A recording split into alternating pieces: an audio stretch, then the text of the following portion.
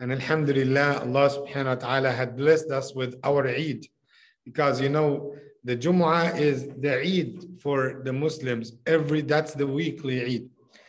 And one of the things that we want to know that Allah subhanahu wa ta'ala had given us the prize after each ibadah.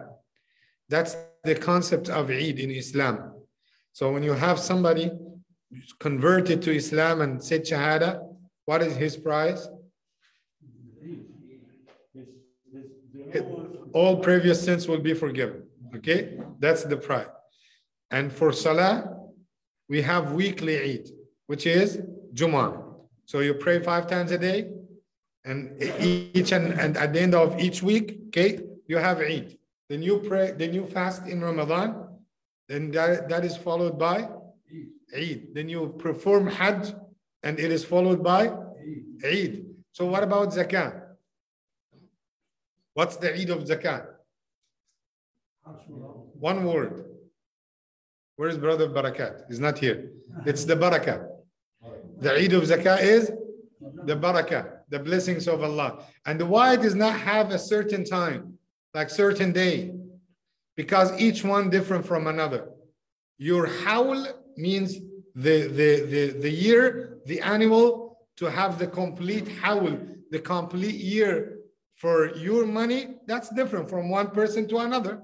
Okay, that's one. That's why for zakah, everyone has his own Eid. When he pays his zakah, and Allah subhanahu wa ta'ala will give him barakah back, that's his Eid. So alhamdulillah, Allah subhanahu wa ta'ala had blessed us with our Eid today, which is the Jumu'ah for our Salah.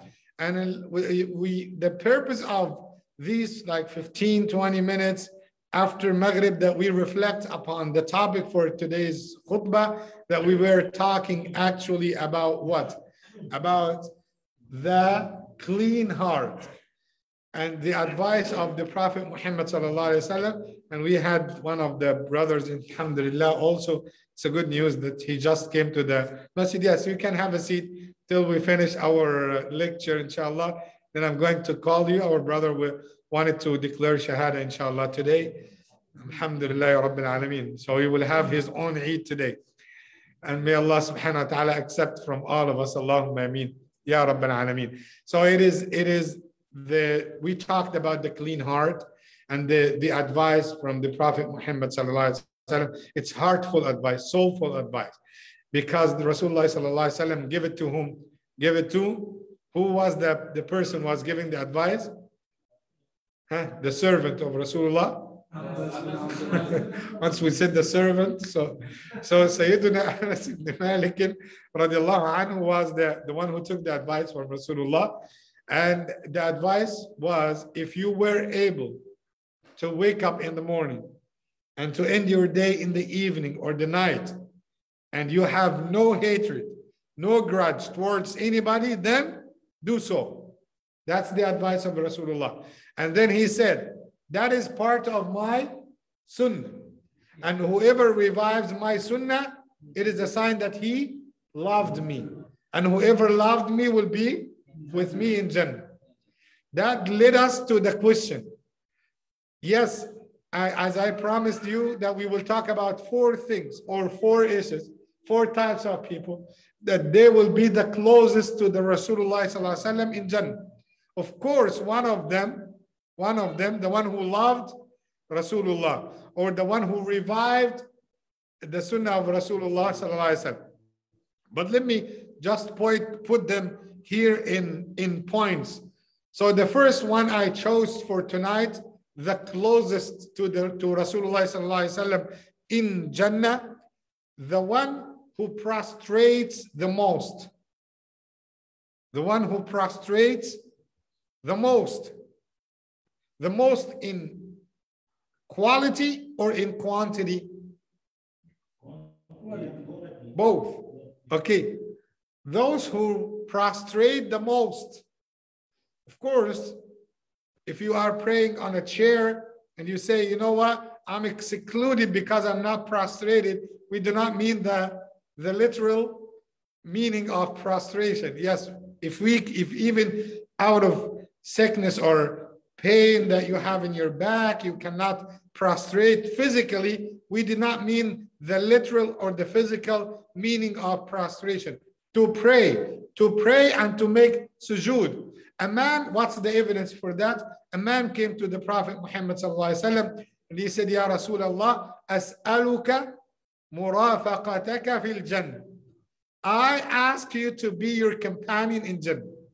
So what was the answer of Rasulullah? He said, A'inni ala nafsika bi kathrati sujud. Strive against yourself by having lots of sujood. That is the way to be with me in Jannah. So if you wanted to be with the Prophet Muhammad sallallahu alaihi wasallam in Jannah, do sujood a lot. So the one who has the most prostration in salah, in prayer, he will be with the Prophet Muhammad sallallahu alaihi wasallam in Jannah. That's point number one. What is point number two? The one who will be closest to Rasulullah in Jannah will be the one who has the most of the good character. So the one who has the most of the good characters will be with the Prophet sallallahu alaihi wasallam in Jannah. That is type number two. That is the person number two, or the category number two. To have the good characters, the good manners, then you will be with the Prophet Muhammad sallallahu alaihi wasallam in Jannah. Let's say that we have a person who has 70% of the good characters, but we have another person who has 90%. So the one will be closest to Rasulullah sallallahu alaihi wasallam is the one who has the 90%. What is the evidence for that? Is the authentic hadith. The hadith that Rasulullah sallallahu alaihi wasallam had mentioned, أقربكم مني مجلسا يوم القيامة أحاسنكم أخلاقا. The closest person to me in Jannah on the day of judgment, the one who has the best of the characters. That is the hadith of Rasulullah sallallahu alaihi wasallam. So because of the Yasin and brother Majdi, they just came. Let me repeat the first. Okay, that is, inshallah, they will not pay anything except they will make dua for me, inshallah. So the first one, who is the first one? Is the one who is prostrating the most, the one who is doing lots of sujood, and the evidence for that. So write it down, and the evidence next to it. The hadith of Rasulullah, the one who came to Rasulullah and he said, Ya Rasulullah, as'aluka murafaqataka fil jannah.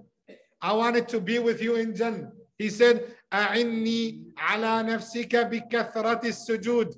If you wanted to do that, strive yourself, strive your bad self, your bad nafs, by prostrating, by having lots of sujood to Allah subhanahu wa ta'ala.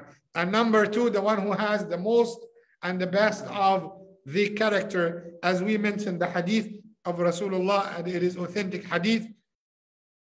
أقربكم مني مجلسا يوم القيامة أحاسنكم أخلاقا.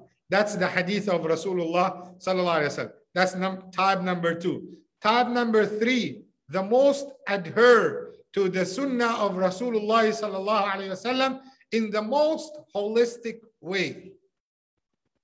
The most adhere to the sunnah of Rasulullah sallallahu alaihi wasallam in the most holistic way. What does it mean? As Allah subhanahu wa ta'ala said, and the evidence for that is the verse in Surah Al Imran, when Allah subhanahu wa ta'ala said, قُلْ إِن كُنْتُمْ تُحِبُّونَ اللَّهَ فَاتَّبِعُونِي يُحْبِبُكُمُ اللَّهُ. Surely, if you love Allah, then follow me, follow my sunnah. And that's why the hadith of today's khutbah, when Rasulullah sallallahu alaihi wasallam told him to clean his heart, then he followed this by said, and that is my sunnah.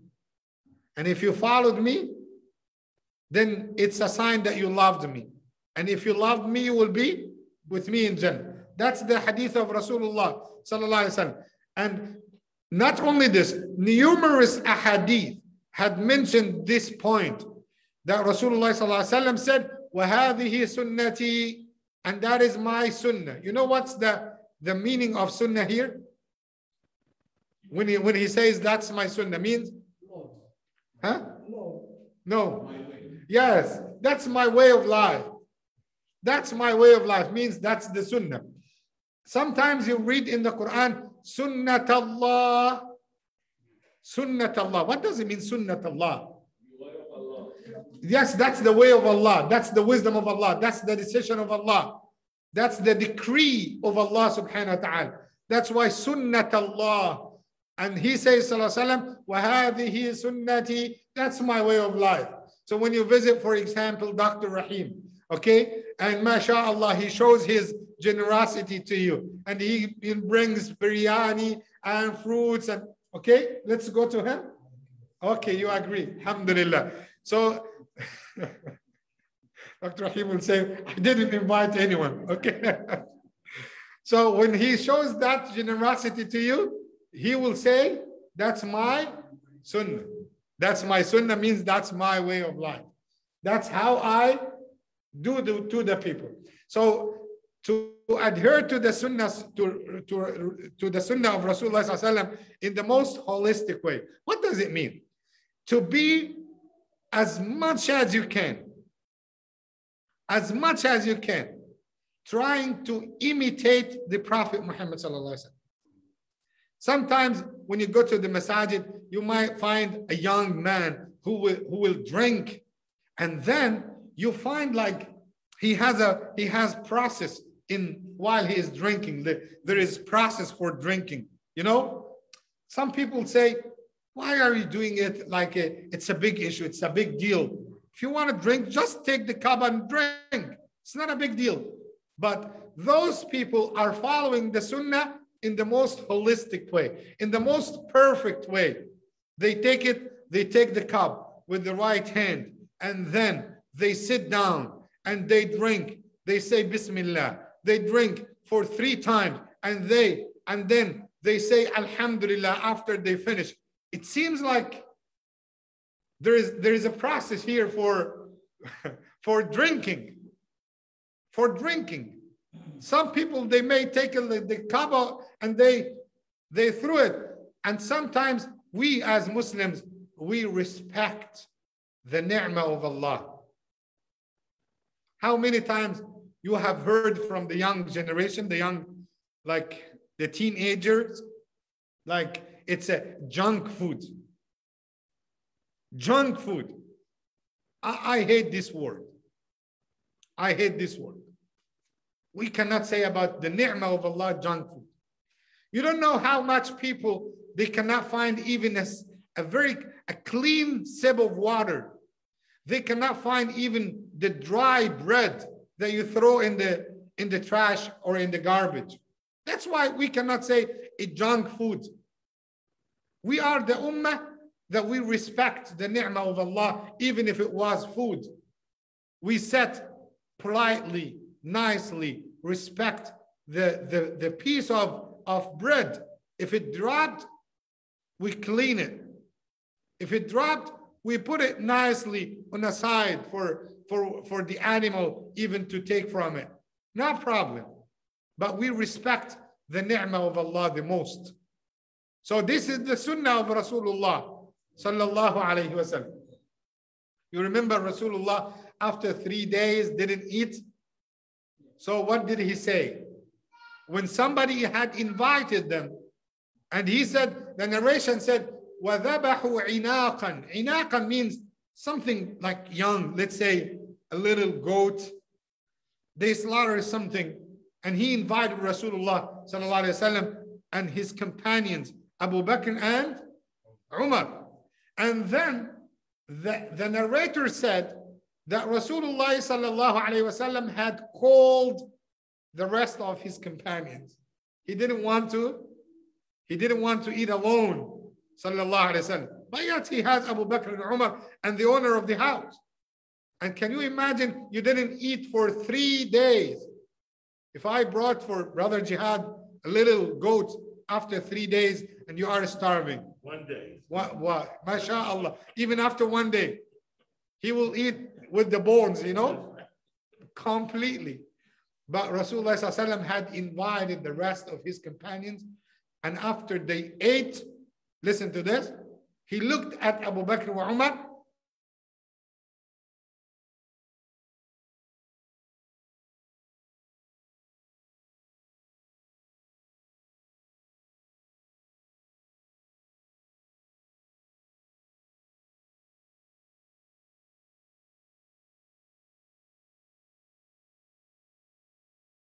What about those people who are throwing, lots of things and they throw it with denying of the ni'mah of Allah subhanahu wa ta'ala.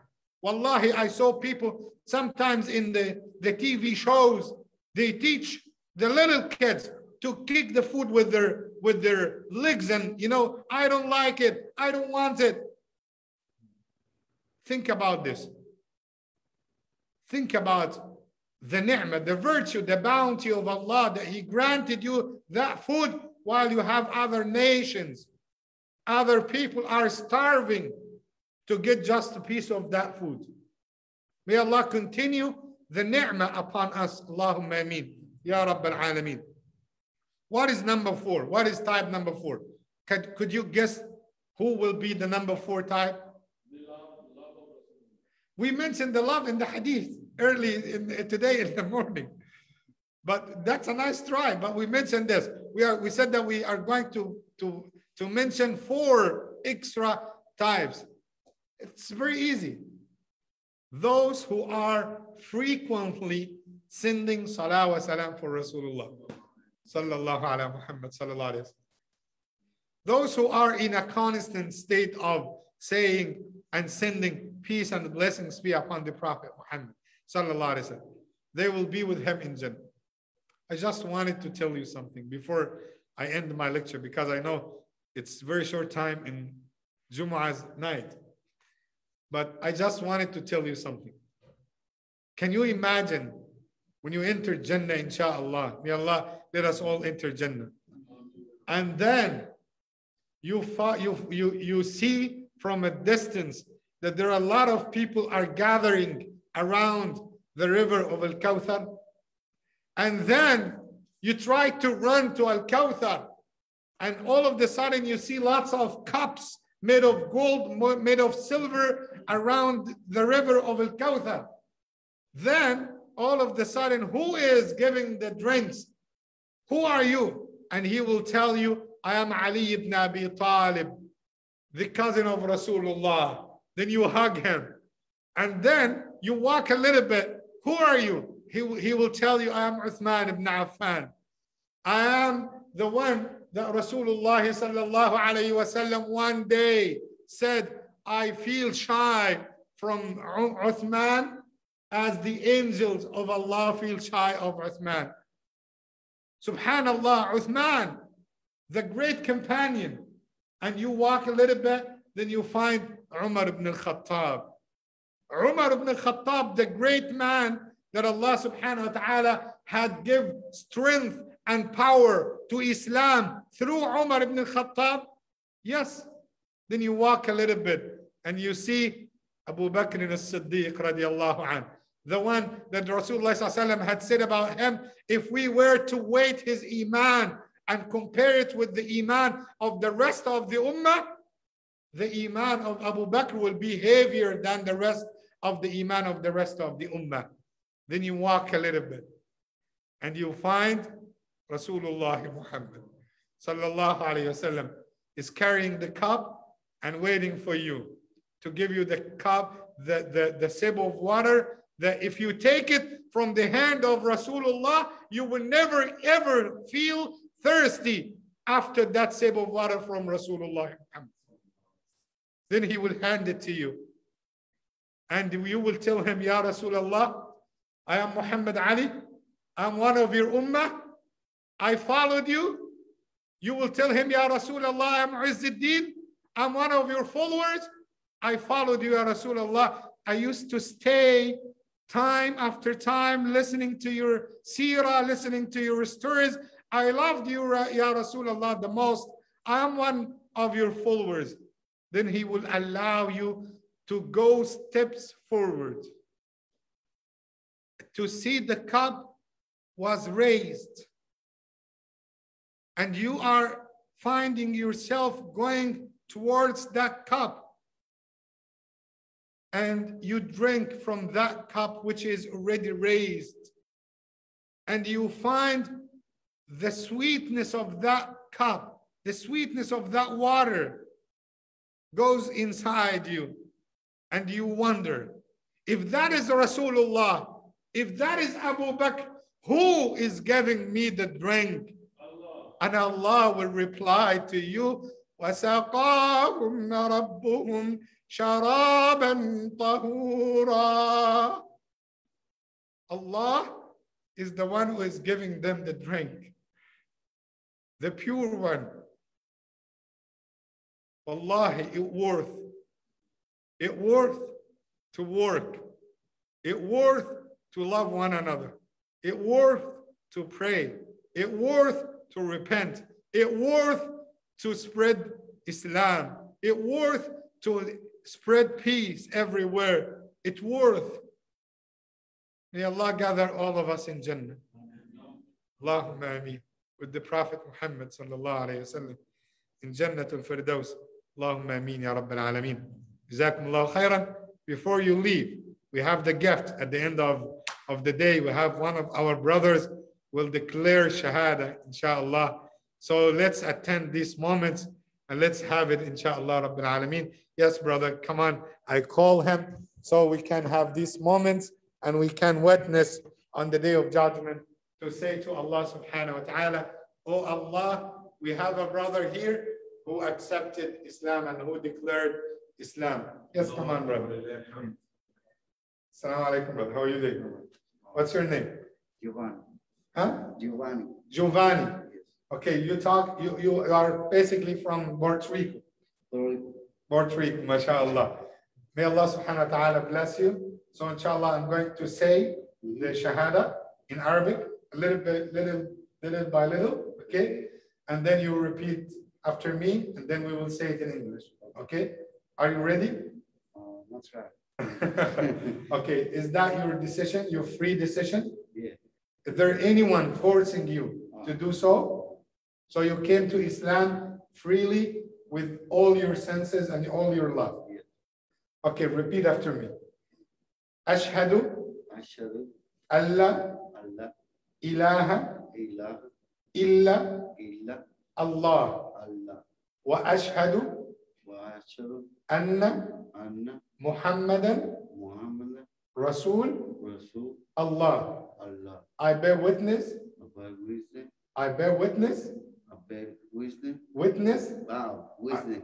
that there is no God but Allah.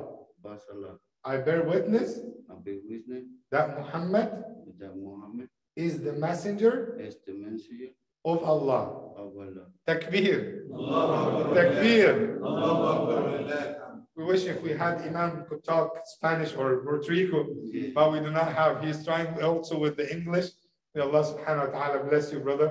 Congratulations. May Allah accept from you. And may Allah subhanahu wa ta'ala keep you firm on Iman and on Islam, inshallah. And here your brothers will congratulate you, inshallah. Welcome to the Islam, brothers. May Allah accept from you. Allahumma ameen. As you mentioned.